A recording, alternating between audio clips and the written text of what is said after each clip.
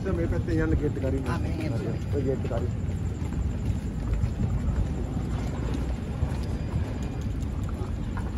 are you feeling, ma'am?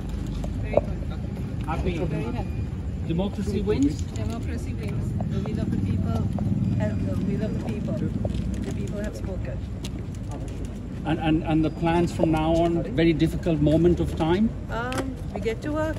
We've come with a mandate. We have a social contract which we have to implement, and we're going to implement that. So from tomorrow we get to work.